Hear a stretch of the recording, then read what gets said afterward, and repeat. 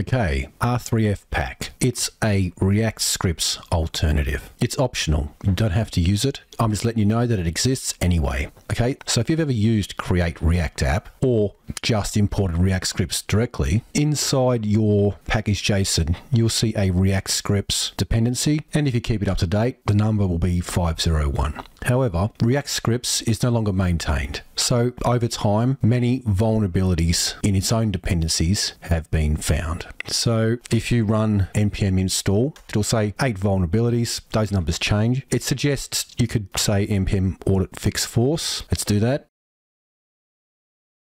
It actually makes things worse. 131 vulnerabilities now. You can actually just go backwards by running npm audit fix force again.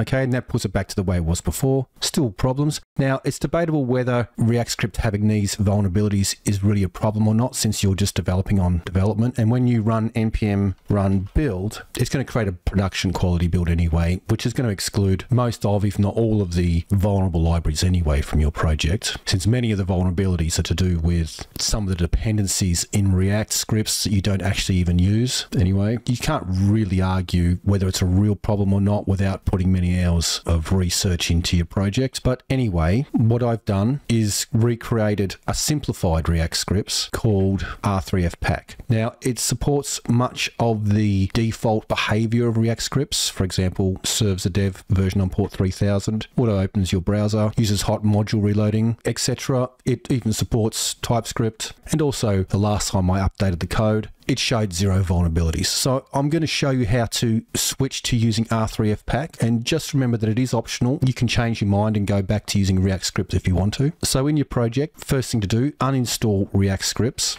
Just right click, npm uninstall React scripts, and we should see that disappear from our package.json. Okay, so it's gone now. This is my package.json. Now, just remember, if you used Create React App in the last 10 years or whatever, you will have a React scripts dependency in your package.json. So I've just uninstalled that, and all the hundreds of dependencies it also installed in the background. Okay, next is to install R3F-Pack, and always make sure you install the latest version. And I'm also saving in dev. So it puts into the dev dependencies node there. So right click, paste, enter. Now, R3F-Pack is a smaller install than React scripts. It's much smaller and only supports the basic functionality of React scripts. So that makes it easier for me to keep it at 0 vulnerabilities. Okay, so R3F-Pack is now there in our dev dependencies in package.json. Now, to replace these scripts tags, I don't need tests and eject. I don't support those two commands. Start, just replace that with R3F-Pack. Like that, and the other one as well. I also don't need this browser list section. That is old and part of React scripts. So the package.json now is much smaller. R3F-Pack, 2 scripts, start and build, Control S. Now, if I run npm install, there we go, found 0 vulnerabilities. Okay, so to start it, npm start, just like the old days when you would use React scripts, which was part of Create React App. Okay, and there we go. It's just a very basic little example for me. It's part of my React 3 fiber boilerplate. Okay, so there's that step I just did. I just replaced React scripts with R3F-Pack like that.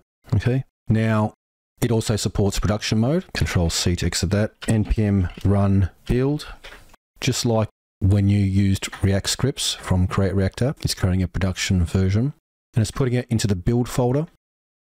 Okay, so that was successful. Now I can test that in the browser. I tend to use something called HTTP server. So server.cmd, that's because I'm using PowerShell. Build, that's my build folder there. Enter. Okay, so it's serving on 127.0.0.1.80.80. I'll hold down Control and just click that. It has opened that into a browser as well, so that's working. So it's designed to work very similar to React scripts, and you shouldn't have to change your project structure, provided it's just similar to the default Create React App setup anyway. Also, if you do change your mind and you decide you don't want to use R3F-Pack anymore, you can actually reverse the steps. You can actually do the opposite of what we did before. So npm uninstall R3F-Pack, Then you npm install React scripts at latest save dev, and then you do the opposite of this. You'd put that back to that and that back to that. And next time you ran npm start, it would create the browser list node as well in your package.json. Anyway, so that's R3F-Pack. Now it should work in existing React projects. I've named it R3F-Pack because I created it specifically for my boilerplate branches here and examples on this website. And it pretty much worked as a just drop-in replacement for React scripts. And that was the intention. Okay, so just showing you that it exists, it is optional. And there are other bundlers available for React as well. Or you can just continue to use React scripts. Anyway, thanks for watching. Remember to like, comment, subscribe, and share.